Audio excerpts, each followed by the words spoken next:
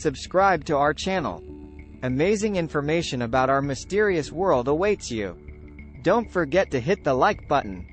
When did the last mammoth die? The last known population of mammoths lived on Wrangel Island in the Arctic Ocean, off the coast of Siberia. These mammoths were isolated on the island for thousands of years after the mainland mammoth populations went extinct. The last mammoths on Wrangel Island are believed to have died around 4,000 years ago, during the early Holocene epoch. The exact date is difficult to determine with certainty, but based on evidence from radiocarbon dating of mammoth remains found on the island, it is generally estimated to be around 2000 BCE. It's important to note that mammoths, in general, became extinct across most of their range much earlier, around 10,000 years ago, towards the end of the last ice age.